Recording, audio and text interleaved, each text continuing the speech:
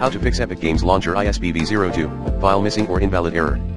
This error is caused when your computer is unable to locate a file or the file is invalid. Perform hard drive test.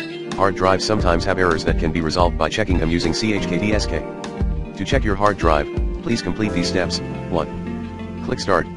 2. Type Command 3. Right-click Command Prompt and then click Run as Administrator. 4.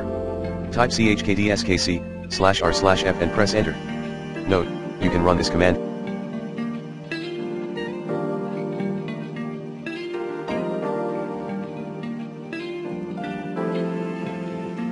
for any hard drive by replacing C with D, E, etc. 5. Press Y and then Enter to allow your hard drive to be checked when you restart your computer.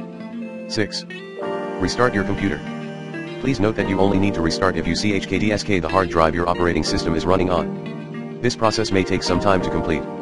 If you receive any errors, it should repair these during the process. Once this is complete, try to install your game again. Perform memory test. This error is a sign that you may have a bad RAM in your computer. You should perform a memory test within Windows to determine if you need to replace your memory. 1. Click on Start. 2.